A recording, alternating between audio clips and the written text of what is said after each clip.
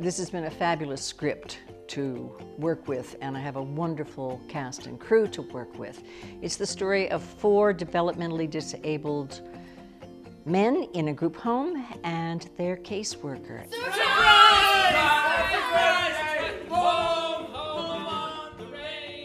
And there's a tremendous amount of humor in it, as well as some very thought-provoking, serious scenes. But what I love most about this production is it affords us an opportunity to once again educate the community.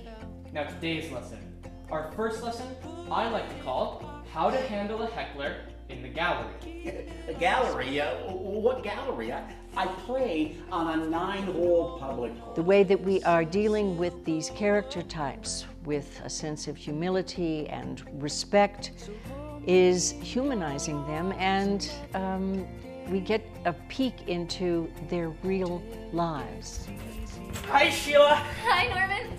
Hi, Sheila. Hi, Norman. Hi, Sheila. My name is Norman Volansky. Welcome to my home. Won't you take a seat? And we honor that.